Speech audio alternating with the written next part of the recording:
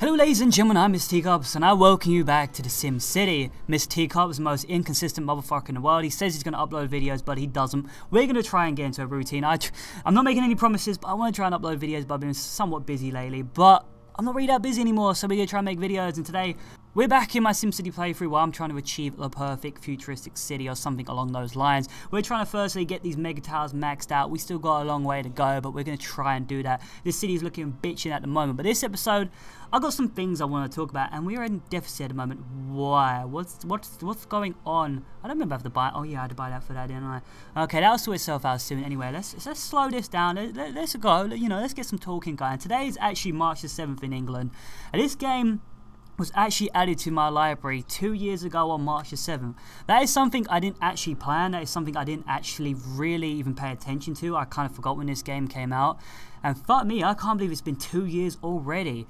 2 years and I still haven't completed my series. That shows you how lazy I am, or just, I don't know really how to describe it. I can't believe it's been 2 years already.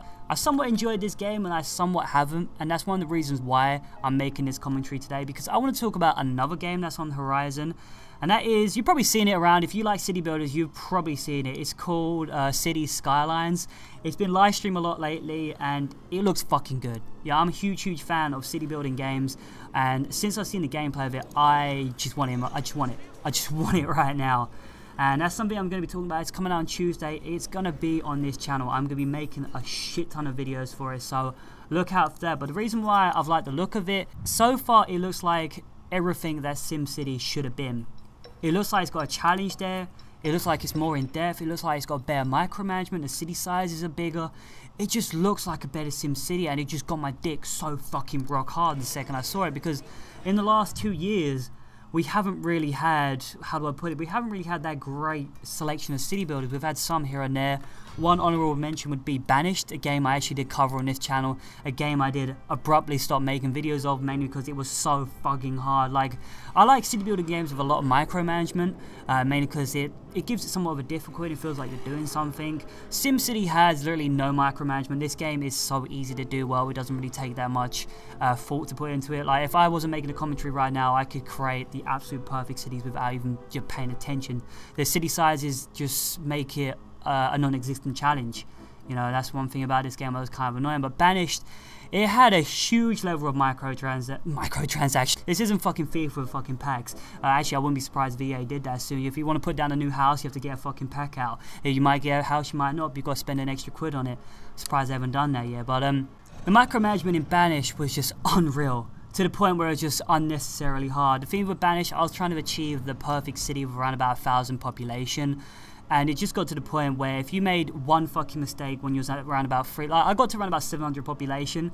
If you say made one little mistake when you was on around about, you know, 300 population, you could not sort out that problem. It would get to the point that everyone would just die. A couple of seasons later, when you got more and more population, it would just come so unsustainable. The resources would just come so fucked that you just died, and that happened to me so much. So I got to the point where I was on 700 population, made one mistake, and no matter how much I tried to like sort it out, I think it was a food situation. I just put farms and that everywhere.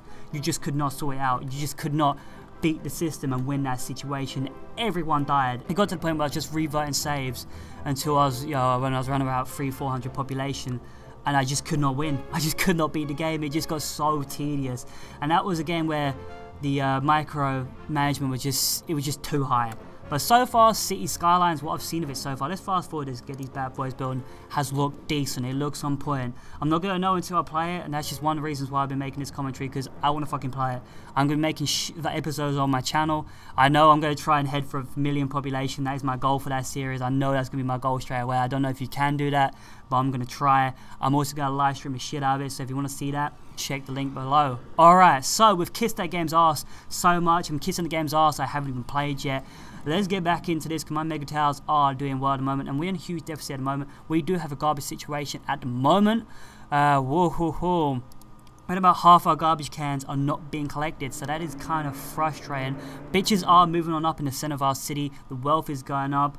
We got another floor completed here. Let's put another one on. That was apartment level more. Let's put another apartment level 1 so we get that high wealth up in this bad boy.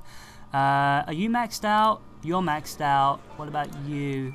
You're maxed out. You're not maxed out, so let's put another level on you.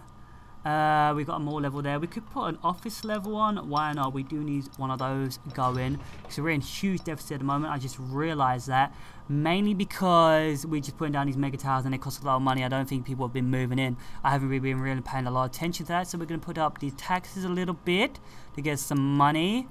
That really didn't make that much of a difference.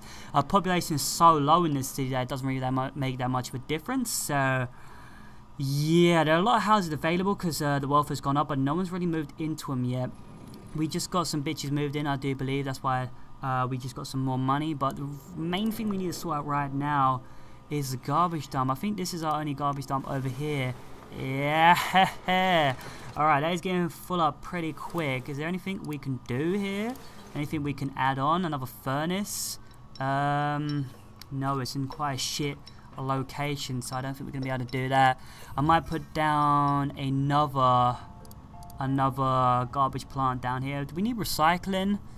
Oh, there's 8,000. We could put down a recycling center. I think I'm going to put down a recycling center down here because we have got a lot of people trying to recycle, but they're not getting it going so far. What can we add on here? Aluminium lines, metal rig. We'll get some more trucks going so we can try and collect more. What is delivery truck? Plastics, metals, or alloys. Okay. Alright, one of these down as well. Put you there. We got a lot of budget problems at the moment. We'll have to take out a loan soon if we want to try and expand this city. We won't put any of those lines down yet. We'll try and get that collecting some stuff soon. That's going to get some people working there in a minute. The only thing I can turn off, we closed that a little while ago because that just takes up so much power. How are you doing with the Omega Co factory? How's Omega Co doing? I think it is making me profits. We're getting, ooh, we've got a nice little storage guy in there. Is it actually making me money? How much money are we making through trade?